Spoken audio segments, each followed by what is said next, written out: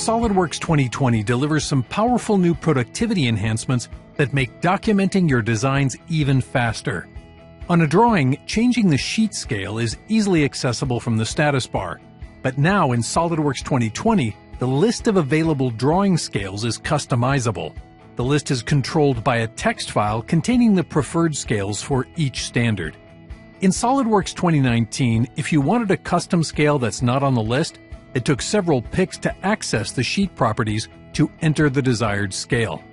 In SolidWorks 2020, it gets even easier. Now you can enter a custom scale with just 2 clicks. Key in the scale and hit Enter.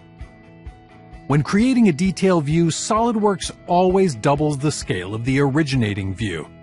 Now, changing a specific view's scale from the Property Manager is directly accessible, requiring fewer picks than SolidWorks 2019.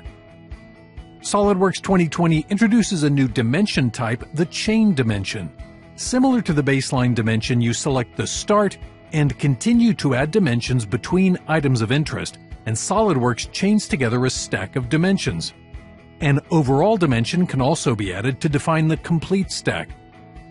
If dimensions are deleted from the chain, the other dimensions adjust, including the overall dimension. The chain dimension can be converted to a baseline dimension and vice versa.